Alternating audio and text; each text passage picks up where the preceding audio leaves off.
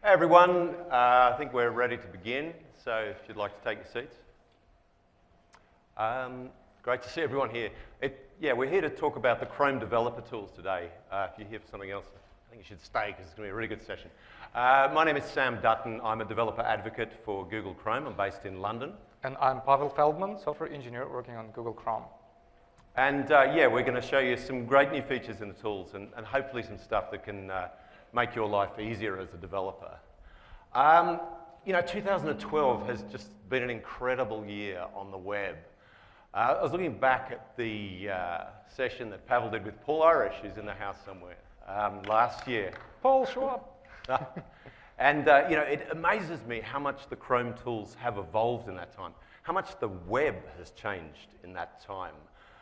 It just seems like the normal thing now for you guys to be building these apps that are incredibly complex and really pushing the limits of development on the client side. And I think that one thing I've found is that in that context, a really great text editor just isn't always enough. And with that in mind, I think that's where the Chrome Dev tools come in. So what are we going to talk about today? Well, we're going to run through some tools that we hope will boost your productivity. And we'll also be looking in some detail at using the tools to do mobile web development. We'll also be looking at this idea of responsiveness. What is it? How do we measure it? And how do we deal with it in a scientific way rather than with guesswork? And, in a balance to that, also looking at memory and making sure that we stay on top of that. And all through this, we'll be looking at a whole bunch of new features in the tools. But first, we just wanted to say, a really big tip of the hat to all the people who've contributed to the tools over the last year with bug reports, feature requests, and by committing code. We've got a list here of some stuff, just touching the surface of stuff that's been put into the tools in the last year just from user requests and user code. Fantastic contributions, really good stuff. Just to pick on one of these things, this business of caching. Caching is a good thing, but it can be a real pain for developers, particularly when you're dealing with situations where assets are being loaded dynamically after the onload event. And in those situations, a hard reload or whatever just isn't enough. And so we've got two new features in the tools. From the network panel, you can right-click and clear the browser cache, or you can even just turn off caching from the settings page. So great stuff, from our users, and we're really grateful to that. So with that in mind, we've got this room full of great developers. We thought we'd take this opportunity to try and get from you guys some ideas about what you would like right here, right now, to see next in the tools. What challenges are you facing now? What would you like to see, Pavel? Right, guys, that's your only opportunity, unique opportunity, to request something, and without even filing a bug, I'll be implementing it for you. So please shout out what do you want from the DevTools, and we'll type it in. We'll make sure it's not lost. Yeah, so come on, okay, right here, right now, shout it out. Just.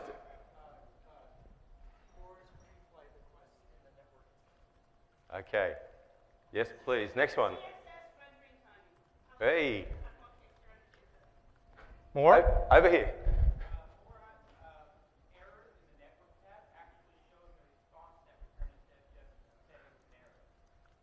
Brilliant, thank you.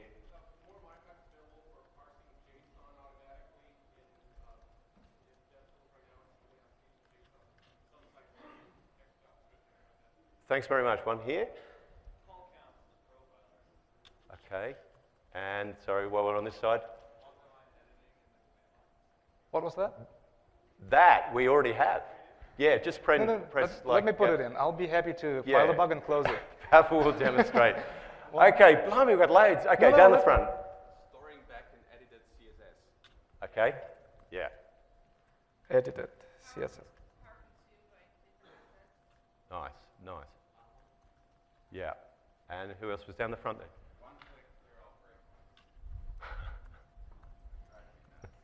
Here.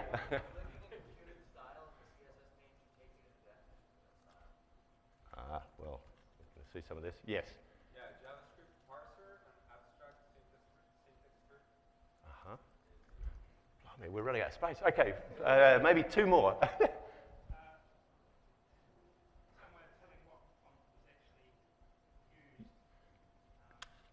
Like by the system, in other words, when, like for sans serif or whatever, yeah. Okay, and behind you there. Bigger text than the developer tools. Ah, we can help you with that. Better what? Bigger text. Bigger text. And, okay, right up the back. Ah, yes. Good, good. Right, Okay. I think, okay, that's fantastic. Okay, that's a good list. Brilliant. I'm happy to say that at least half of it is already implemented. Okay. That's great. Okay, we'll take that So down. I'm making sure it is not lost. I'll be filing those by myself, and probably will be implementing some of those personally. Yeah, and I'll be following them around with a whip.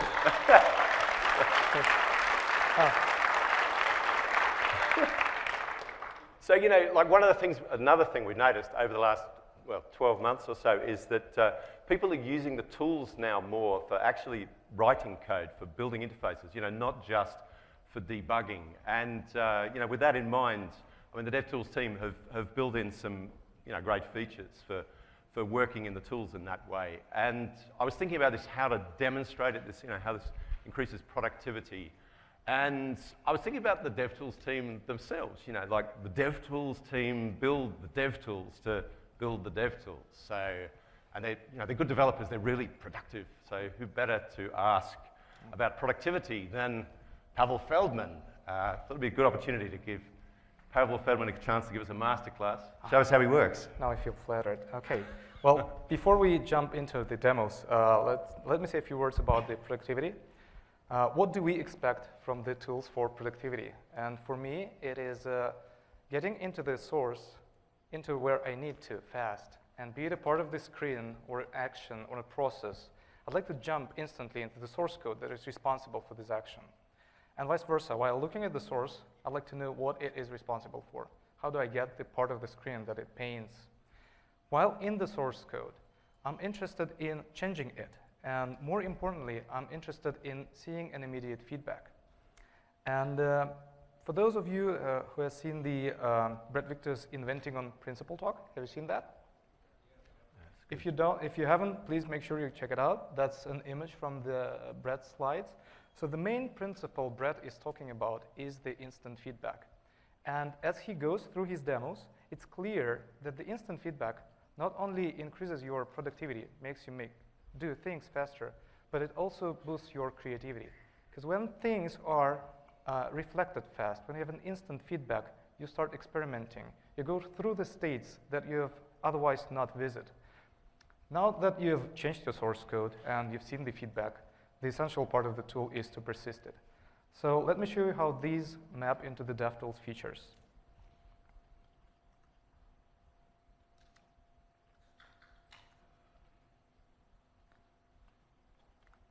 I just started Chrome Canary, and it is a version of Chrome that is being updated on your machine daily.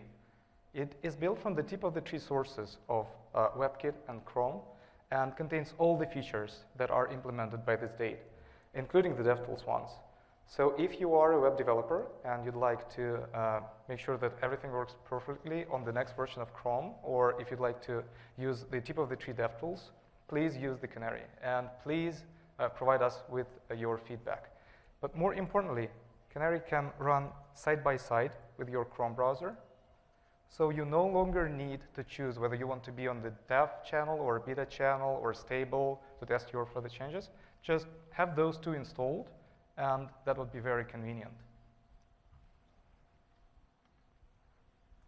Oh, now I have no connectivity. Sorry, it just logged out.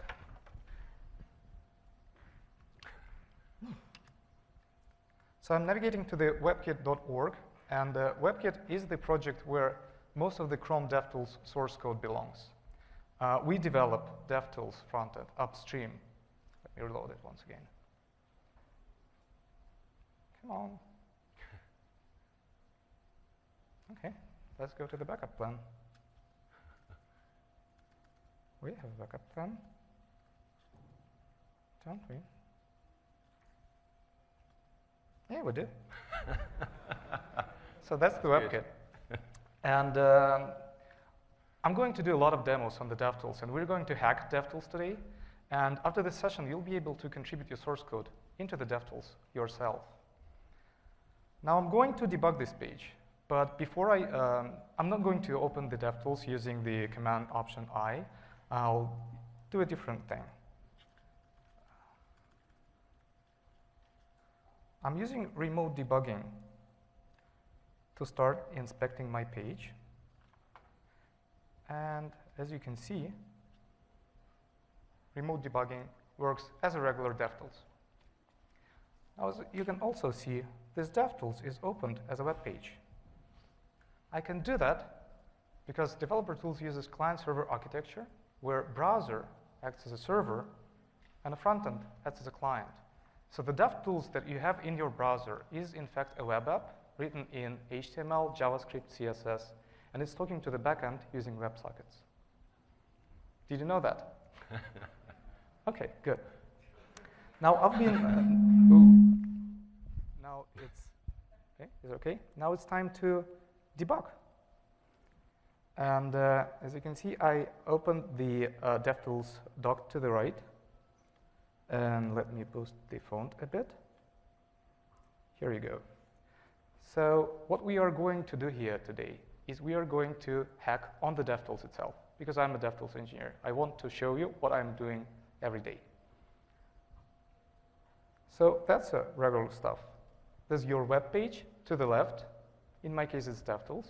And that's your DevTools to the right. Pavel's life is so meta. Right. So we get a bit of inception here, so don't get confused. OK. Now, I've been working lately on the timeline features. And as I was adding the timeline features, I noticed that timeline does not really look like the rest of the Chrome. We implemented in WebKit. We were using these colorful gradients, 3D looks. We don't really do that in Chrome. So I needed to fix it. And when you're working with the UI like that, you need to go back and forth between your page and the source code until what you see satisfies you. Let's try and recreate this experience right now. I'm recording a couple of timelines in here.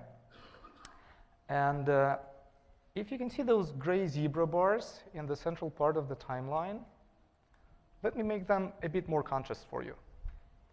To do that, I'm using the inspect element tool to locate the actual code responsible for the zebra bar.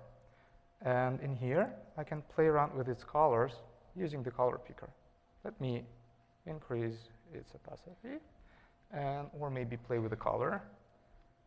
And I can do it dynamically in here. I have a range of values I'm choosing between. And that's really a simplistic example of what Brad was talking about. Because as I go through these ranges, I was just going to bump the contrast a bit, but now I like the different color, and I can accept it. Let's check if the sources were updated. And they were updated indeed. So that's my new color. Nice. But I think we have a bug, because in the top part of the screen, you can see the overview. It also has the zebra bar, but it was not updated. We are probably doing a bad job. We don't use constants here, or the style we are using is different. Let me do the same thing for the top area. So I inspect it. Whoa. That's not CSS. So it's not going to work like that. We all love CSS because it's a declarative language. You change a value, and you get an instant feedback, everything updated live. Canvas is just JavaScript, imperative language, painting on a canvas. You can't go into the source code and change things dynamically, or can you? For that, let us try and find out what source code is responsible for this painting. Remember, we want to go from the screen into the source code. For that, I'm using Command-Alt-F, and I'm just going to search for canvas.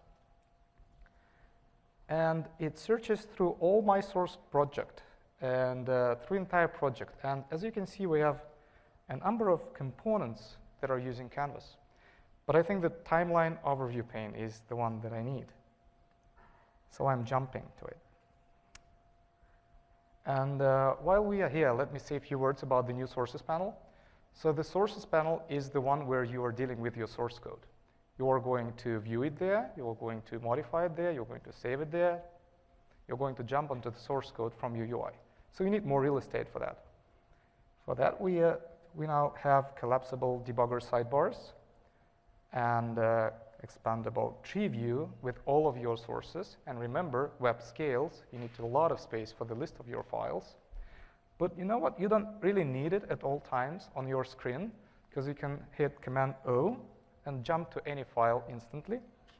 As I type, the list narrows down, and I can jump onto a particular file or even a particular line number. Fantastic. Yeah, go on. Yeah. Now remember, what were we doing? We were looking for canvas, right? So let us search for canvas. There's a lot of occurrences. Does not work. Or let us go through all the methods. I'm pressing Command-Shift-O, and I get a list of all the functions in this file. And the same very thing will work for your selectors in the style sheet. And as I type, the list narrows down, and I can jump to a particular function. But unfortunately, there is no clue on the canvas and the zebra stripes. So let's go on. But I think I have an idea. I think this code uses the same color that the CSS. Do you remember the color? What was the color there? No idea. What? 50% gray? Any more options? OK, so let's see if you're right. I'm pressing Control. I'm using the context menu, Control-click in my case, and I'm invoking local modifications. And I can see all the files that were edited within this editing session.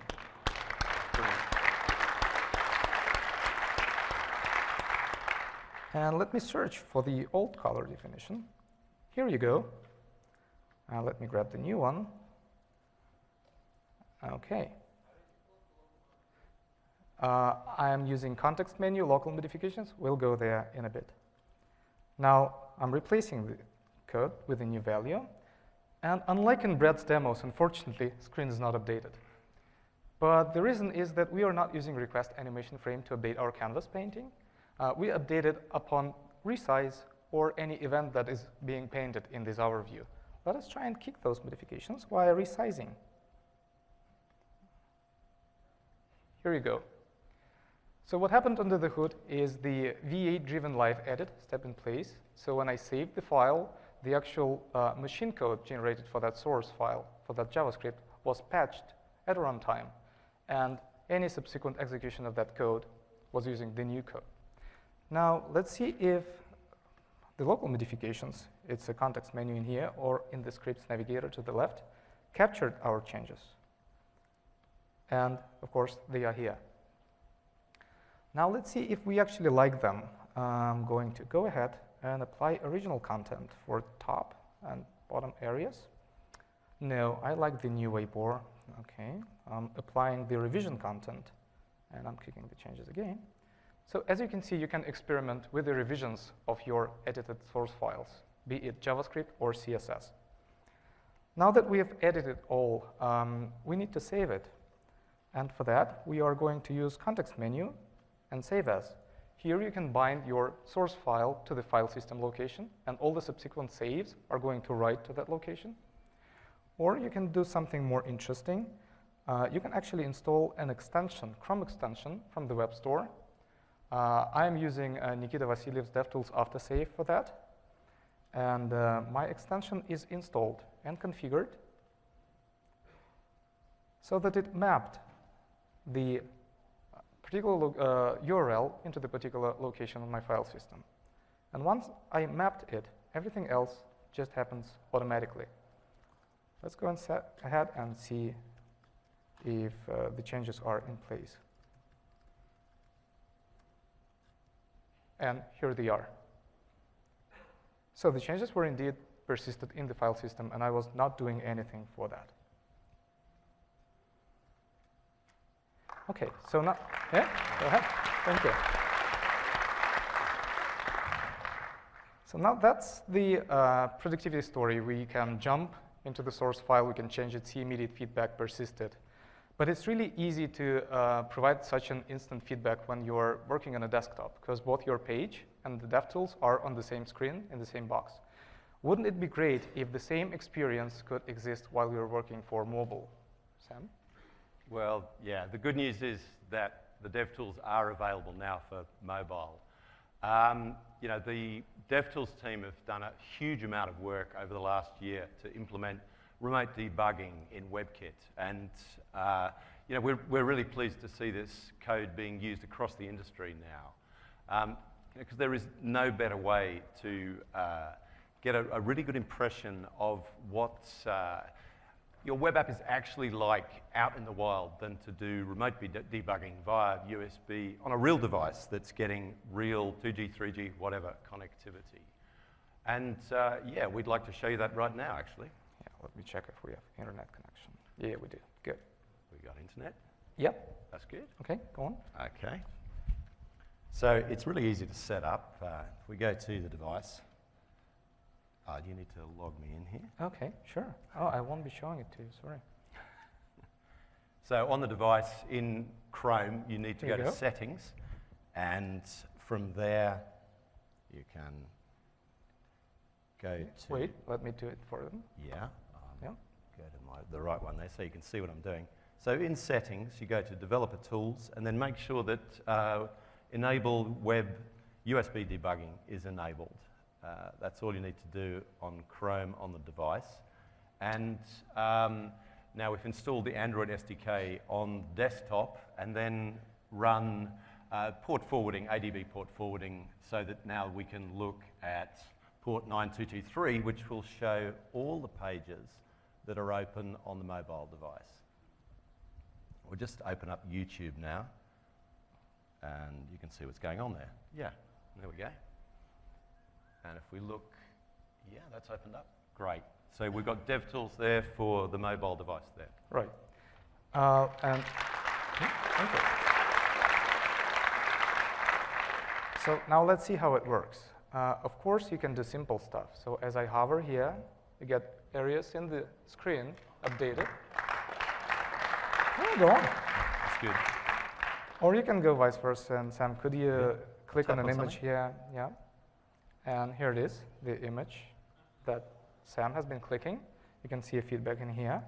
But that's simple, right? You can modify DOM here or play with the CSS, but that's all simple. You can do it with the other tools as well. But as Sam was saying, you could do some interesting things with a mobile handset. Well, for example, let's go to the network.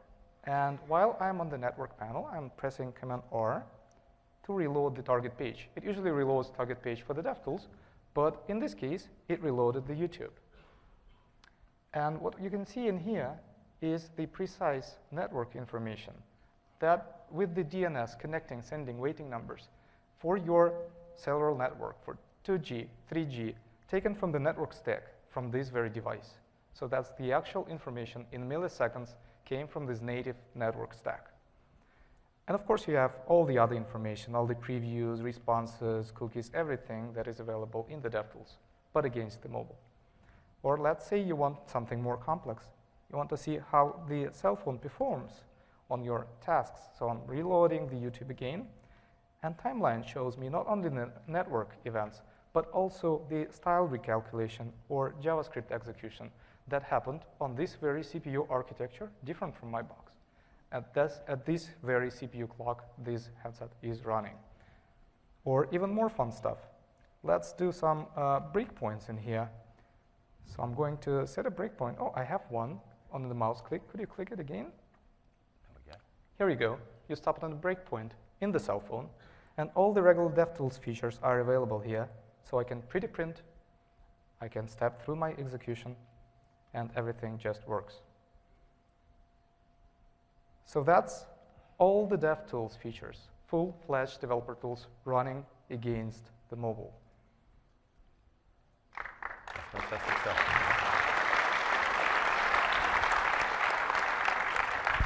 Okay, I should take it from there. Yeah. That's fantastic stuff. So, Yeah, we've been there. I guess, looking at the other side of this, one thing we've learned after kind of 12 months of remote debugging is that, of course, in lots of situations, it's much the best thing to do to begin by doing as much work as you can, on the desktop tools. But of course, for that, what you'd need is really accurate emulation tools. And the DevTools team have been working really hard on putting a lot of those features into the tools, which we'll show some of that stuff now, I think. So I'll go over here. So we go over to YouTube. Let's open it over here.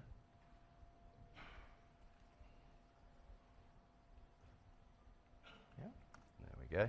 So we've got the desktop version there and the remote version over there. Now I'd like to go to the settings in the developer tools, and if I go in there, and let's go to the user agent panel there. You can see there's tabs now in the settings. And if I click on override user agent, it's obviously a Galaxy Nexus. It's a Galaxy Nexus, yes. Does anyone have one? Yeah. So yeah, I'll select that now, and let's refresh that. And you can see we've got a really accurate representation of what it actually looks like on the mobile device. And let's just, in fact, this little button here, I don't know if you can see that, it kind of swaps from portrait to landscape mode, pretty handy.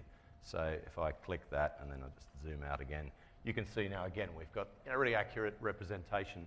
And one thing we've got here is, it's not kind of faking it. You will be able to use media queries for this, and it will work. So yeah, really handy stuff. Now let me just turn that off. And obviously another crucial feature when you're trying to build for mobile devices is touch. And if we go to this example, it gives us an ability to see how touch works. The only problem being it doesn't override. Yeah, you left the override. Oh, sorry, I left the override on there. Yeah. Okay. Okay, just refresh that. And yeah, so what you can do here is use touch events, but it doesn't work, obviously. What we have in the tools is the ability now to emulate touch events, and you can set breakpoints and so on, and there we have it. I'm using touch there on the desktop device. So yeah, really handy tools. So you were just dragging your mouse and it was emulating the touch events, yeah, right? That's right. Yeah, that's good stuff.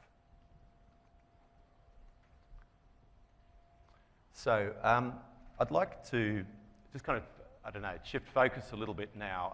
We've talked a lot about the parts of the tools that make your life easier as a developer. I was also, thinking about the users of your apps. What's in it for them?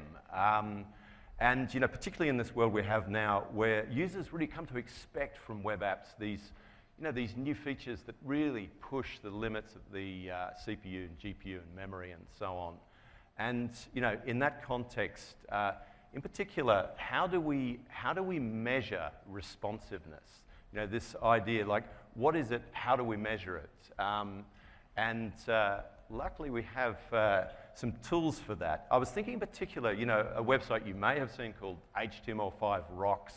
It's got a really nice interface, really great content. But we'd noticed some, just slight stuttering. It's hard to see here, but some slight stuttering with scrolling on the page. And the thing was, coming at that problem, there are a million things it could have been. And what I wanted to know from Pavel is, how do we approach that problem where you really kind of have no idea where to start?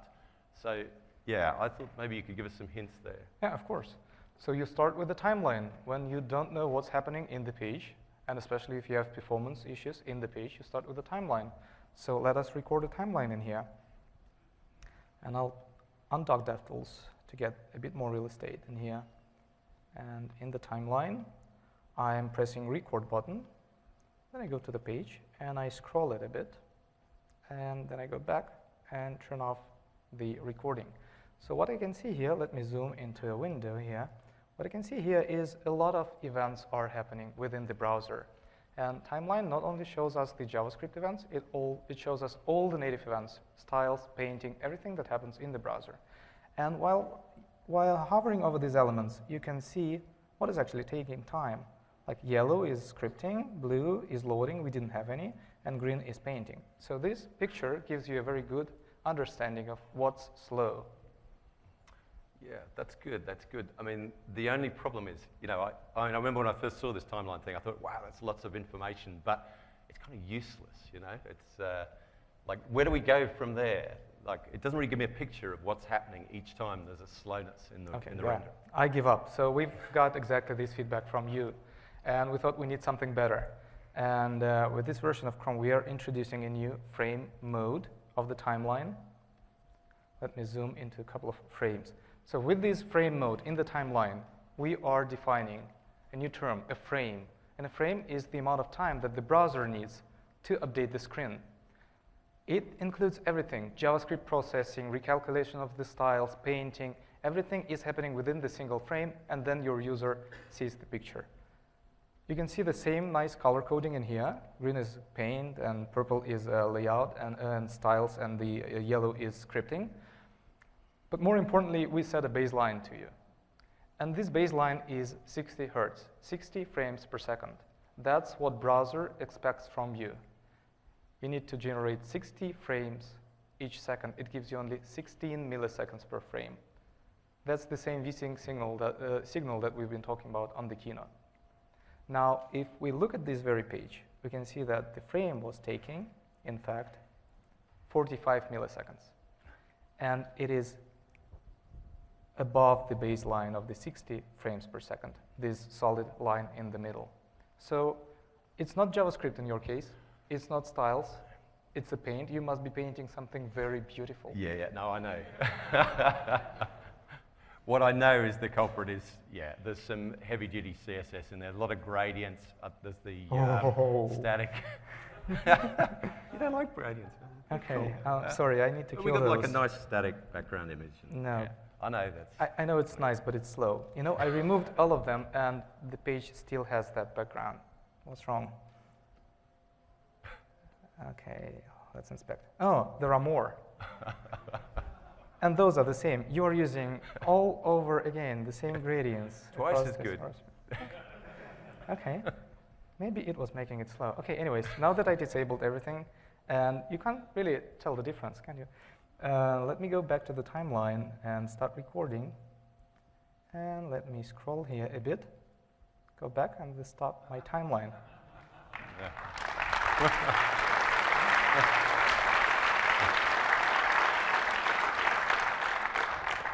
This nice 16 milliseconds frame. Thank you. Yeah, okay, well done. Okay, let's take it to the Q&A. Thank you. Yeah, and if you want to learn more about that stuff after us, there's the Jank Busters sessions. Go into more detail. Right, so those are smooth animations. Wrapping up, please measure performance of your animations and scrolling. Now we have a good baseline, 16 milliseconds. You will know for sure buttery smooth has now a value. It's 60. Use this time wisely. Think as game developers. Game developers don't have much time for a frame. Tools will help you narrowing down the problem, whether it's a paint or JavaScript. I've shown you the paint events, and you needed to bisect those, regress, find where the culprit is. For the JavaScript, we have better tools. We will point you to the very line of the source code that is updating the layout or recalculating styles, so you will know what is wrong.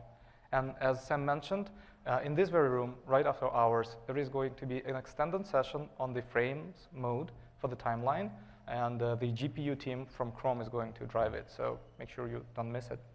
Yeah, no, great stuff. Of course, Pavel was kind of cheating there. You know, you can't always just delete stuff to make a web app work faster. You can. That's true. But, you know, I mean, we all know that these situations, as much as you optimize everything, all your code, you get to a point sometimes where you've got some code that is just inherently CPU intensive, long running. And, you know, I was thinking about how to use the dev tools to deal with that. And I was thinking of, you know, the pretty print function itself.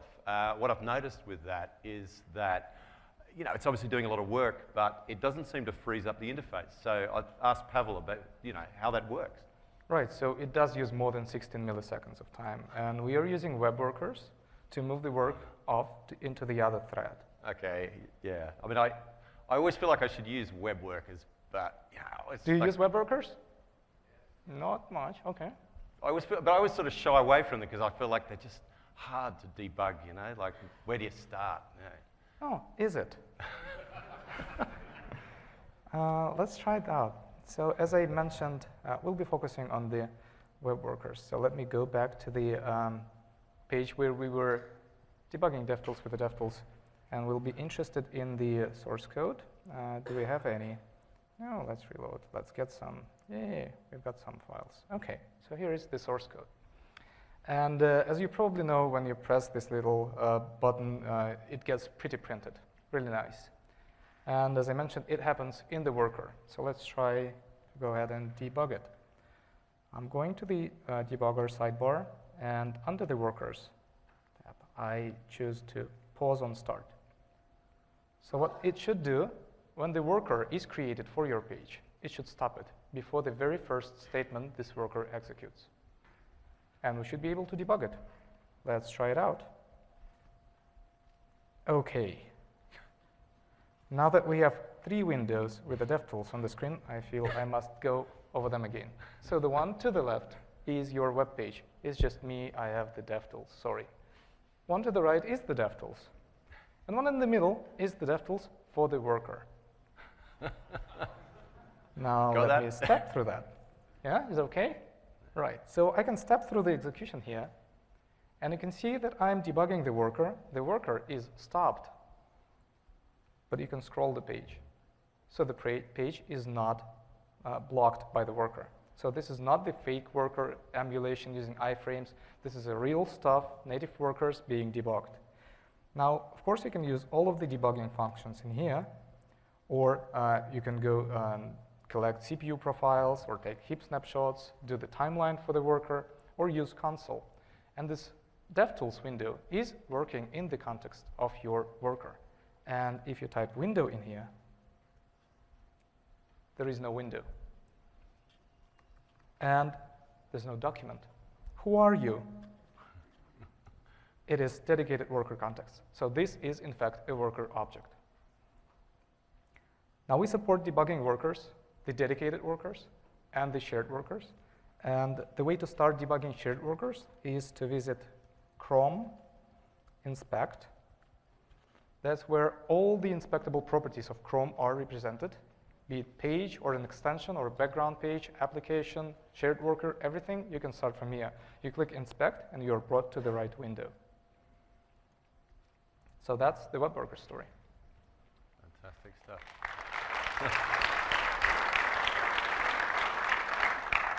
I may even use them now. We talked a lot about memory, but of course, there's always some kind of trade-off with performance. Well, or is there? We did some testing of Google web apps, and you can see on the graph here, the yellow line at the top there represents over time memory consumption, and the blue with a high level of variance represents a measure of a perception of latency. One thing we're finding with web apps, I think this is a really common experience now, is that people are using web apps for much longer than they used to. We have users of Google apps like running them for days. So you need to be aware of that, particularly in relation to memory usage. What we learnt was obviously that there were memory leaks and that we could fix. And the most common source of that was problematic, in fact, was problematic usage of event listeners. Yeah. OK, so I think we have some tools for that. Yeah, indeed. And we are going to explore a simple example of the memory leak. It's a lovely website. Yeah. So I'm going to the source, and let us see the source code. So what it does is every time I click say hello, it creates an element, hello there, and it adds it to the result. But then in a second, it just removes them all. But they all are still here in this array. Let's see how the tool handles that memory leak case. But now let's imagine we don't know it all, and we start from scratch. Can you forget everything that I've just said? I'm going to start recording the timeline and do a number of clicks in here. And let me undock the timeline. Oops. And we are going to look at the memory view for it. And let me increase the window. What you can see here is the heap graph. That's the memory your app is consuming at the top. So it's a bit more than a megabyte. Then there is a regular timeline. And then there is the memory counters, DOM counters and event listener counters represented in here. You can see that the number of DOM nodes increased from 18 to 24 as I was clicking. And the document is still alone, and there are 2 new event listeners in here.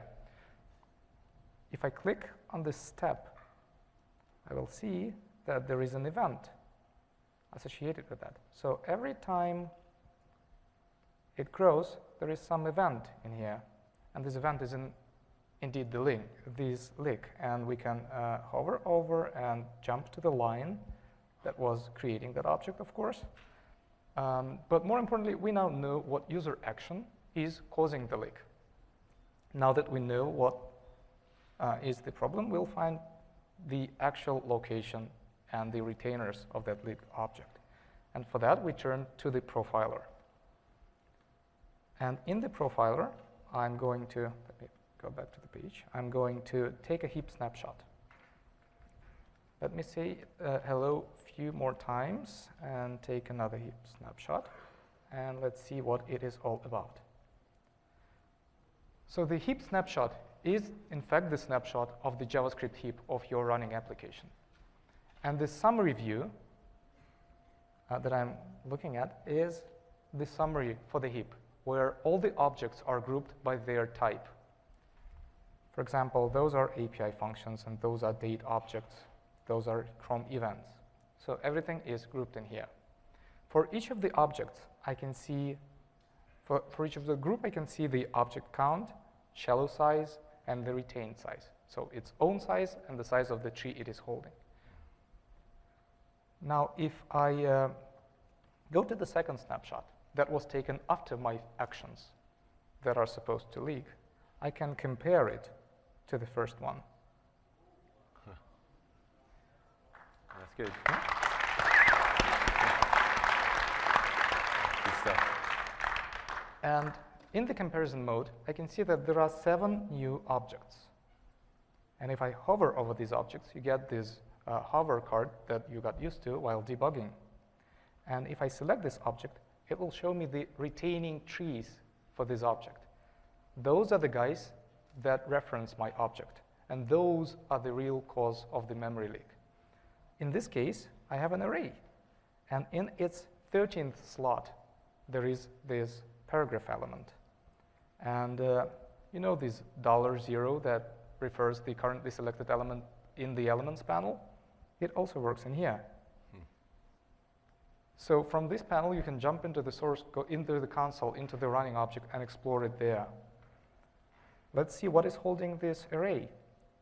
It's a window. It's a global object. And the property name on it is holding. So if I do $0, that's my window. And if I do $0 holding, that's the array that was holding the paragraph element. So to recap that, if you don't know where your memory leak is, or where is the unbounded cache that you're using, you should go to the timeline. Then you perform your actions and look at the spikes in the DOM node counters. There is also a garbage collection button that you can press in the timeline to collect the garbage. That should bring everything back to normal. If it doesn't, this means you have a leak. Now that you have tracked down the user scenario that is responsible for your leak, start using the heap profiler. You take a heap snapshot, then you do your action, you take another snapshot, and then you compare the two. And once you've seen the leaked objects, the objects that should not be there, look for suspicious classes. You own the code, you know it. Then track the retainers in the bottom part of the screen to track them to the global object. And you will see the exact path that is leaking memory. There are more complicated techniques for finding memory leaks that are more efficient, such as 3-snapshot technology, where you take 3 snapshots, then you look at the third and filter out everything that has been allocated between 1 and 2, or actually show everything that has been allocated between 1 and 2, but it's a a different technique. It's more complex. It's beyond this session, but we are here at the Chrome booth, so if you have questions there, make sure you come and ask them there. Okay. Thanks very much, Pavel. Those are really useful tools for dealing with memory as well as performance. We haven't got much more time, but I just wanted to mention a couple more features that have come into the tools now, really useful stuff, particularly in relation to client-side storage. So it's not the end. Have a look at the features for IndexedDB and app cache. If you've seen the Web Components talk, we've got great tools for shadow DOM inspection. Just go to the Elements panel and drill down into an element, and you'll see the shadow DOM components. It's great stuff. My favorite thing of all, though, that Pavel wouldn't let me demonstrate is source maps. These are really easy to work with. You know, you use a tool like Closure to minify your code. At the same time, you make a source map file. You put a link to the source map file in the minified code, and that's it. When you use that code in the dev tools, you'll see the human readable version seamlessly in place. It makes life much easier for debugging. How can you love a feature like that? Here's my favorite one. Wait, let me hijack it a bit. So there was this WebKit, right? Let us go back there. Or no, let's do Google. Okay. Yeah. So in the DevTools, right? I'm a developer, and there's everything in here. Okay, and that's Google. And sometimes I have ambitious, and I kind of think, okay, let me change things here. And it'll be not Google Search. It's Google Super Search. Or, no, it didn't apply. Why? No, they are fooling me. Come on. Do it again. That's weird. Yeah. Oh, that was a title. Okay, sorry. I'm feeling very lucky. Are you working for me again? Okay, good. And then I have more ambitious, I think. Okay, so that color does not fit. I want a red one. And then I think, okay, this Nexus 7 is really cool. Let me actually go and boost the font size for it and do the shift up. Yeah. Then I think, okay, so there's enough clutter here, right? I need to get rid of it and go and delete it all. And you know what? The search field, I don't like it either. I'll just delete it all. And it's too complex. Yeah, come on. And then I think, okay, I've done a lot. Why can't I delete it? Come on, Google, where is it? Yeah. And I think, okay, that's enough. And then I calm down and I think, I like it the way it was. And I press Command-Z and things are undone. Brilliant. Or I press Shift Command-Z and the things are redone. So we have the complete undo redo stack in here. That is, more importantly, retaining the identity of the nodes. So when I'm deleting nodes or recreating nodes, those are the same objects. And your JavaScript points there, and your program remains functional with that. So that's a cool feature. That's great, that's great. Whoa. Go back. Come on, while you're there, someone asked for this. Do command, what's it, command plus. Okay, yeah. No, I won't be showing command. What? I'll show you the question mark. So the question mark is where you get all the shortcuts to all the features that we have, the ones with the shortcuts, including the ones that go to file, go to line, and boost your font size. Okay. So yeah, we've been using Chrome Canary today. Would recommend, if you're using the dev tools a lot, that you give Chrome Canary a try. You get all the newest features, and also you can give us feedback on how you'd like to see the dev tools in future. And if you've never filed a bug, today's the day. Don't be shy. new.crbug.com. Go there to file bugs, make feature requests, anything Chrome related, particularly with the dev tools. Do it now. So yeah, that's the place to go for any of your stuff. So yeah, that's it from us. Thank you very much indeed.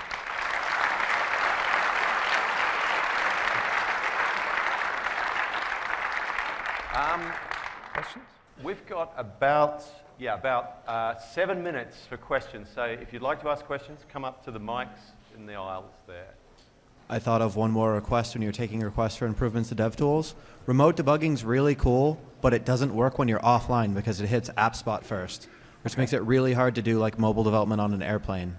So I can give you an advice how to work around it, and then we'll fix it. So the workaround is to save that page that is served off App Engine, and it's just a web app, and you save it, you open it, and you point to your Chrome instance or your mobile instance, and it'll work. Okay. No need for a cloud there. Okay. Is there a way to see the packets in a WebSocket? Yes. Yeah. In fact, you can see the packets on the WebSocket, and Right there. let me show it to you. So that's okay. So I'm going to use. We are using those, right, for the DevTools itself. Where are you? No, where are you?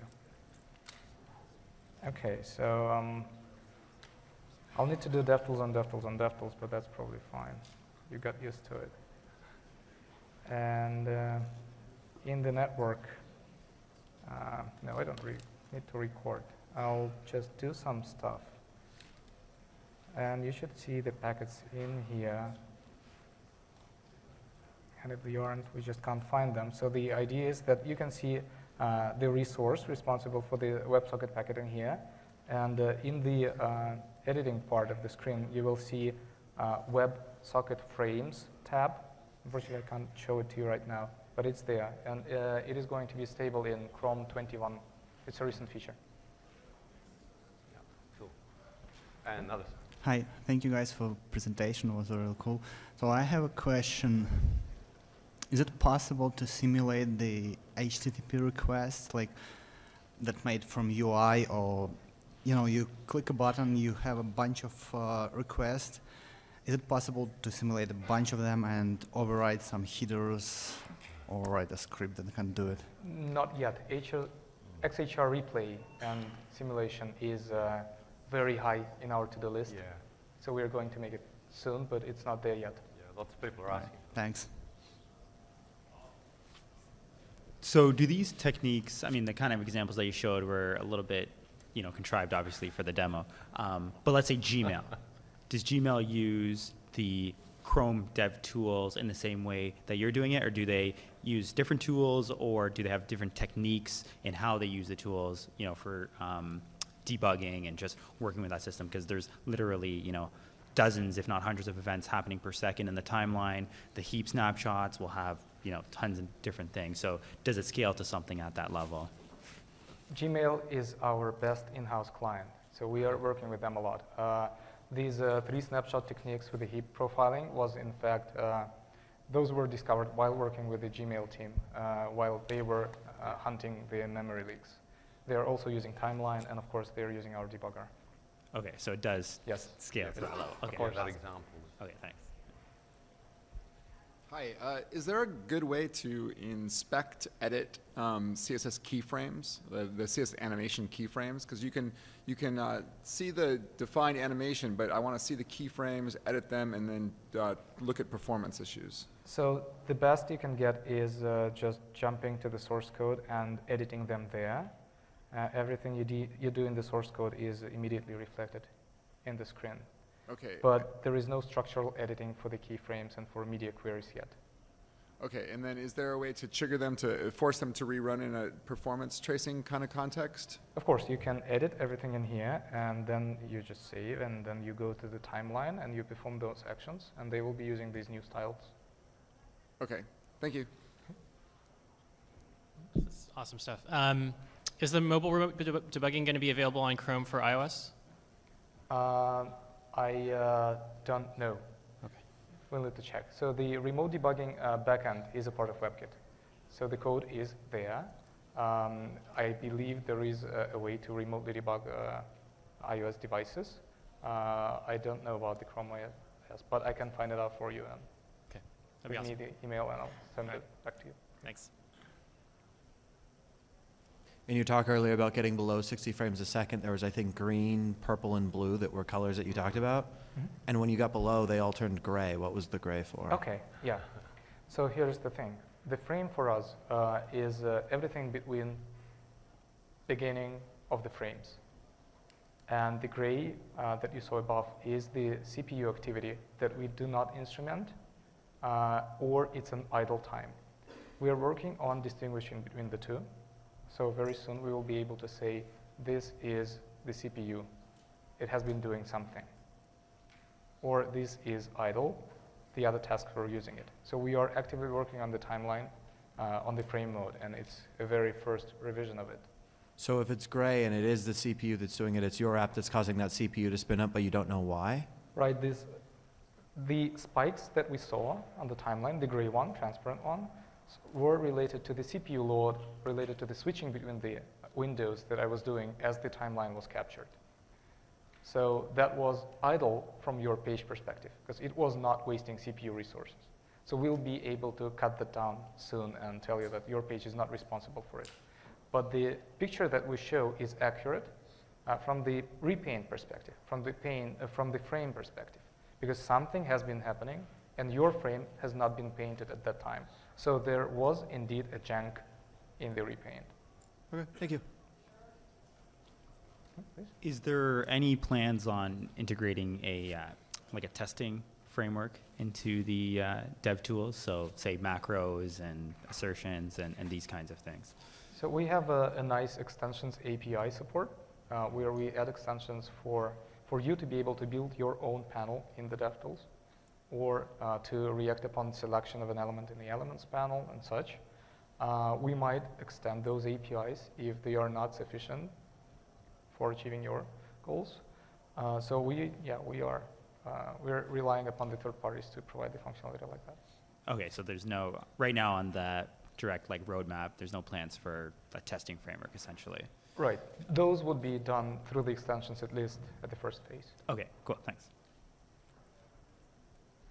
Hi, I'm an engineer on the Google Plus team, and first of all, I just want to say thanks so much to these tools. I couldn't do my job without them. I mean, they're just a real joy to use, and they make web development fun again. That said, you know, we do obviously have a pretty massively large JavaScript application, and it's compiling the files together and it's charting them across and all that. And so, at least the search across sources made it easier again to figure out where that JavaScript is coming from. But just loading it in and parsing it and printing and all that still is pretty pokey. It's many, that we're waiting a while. I'm just curious how optimized that stuff is and how much you think you can improve the performance even further for when you have really large JavaScript. Right. So by the moment, Gmail was our largest client. So whenever they hit the limitation, they kicked us and we fixed it. And please do that as well. And we'll be improving. So right now, with the frame mode, we found that we have a lot of junk in our own UI. And we do know a couple of bottlenecks related to the scale with our text viewer. We are comfortable at about 100K lines. When it goes beyond, we are not that comfortable from the memory standpoint. But those are all fixable. So as we hit new limitations, we are fixing them. So please provide your feedback. Okay, great. Will do. Thanks. Yeah. Okay. Question from this side. We've been writing some code that runs on both Node.js and the client. It shifts it back and forth. And since Node.js uses V8, does it have any association with this? Or is this purely the client-side browser? So this is working against the WebKit-based browsers primarily. So it does not work against V8 or Node. There is a solution that works against Node because Node exposes the V8 debugging protocol. There is a project called Chrome DevTools for Java that is an Eclipse plugin, an Eclipse SDK that can connect both to Chrome and to raw V8, including Node. I know that there is a fork of Web Inspector that pretty old front end that works against Node.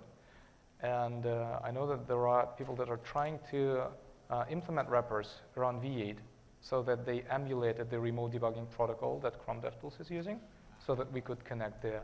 But that is a work in progress. Okay. So it's Chrome DevTools for Java, and that's an Eclipse plugin.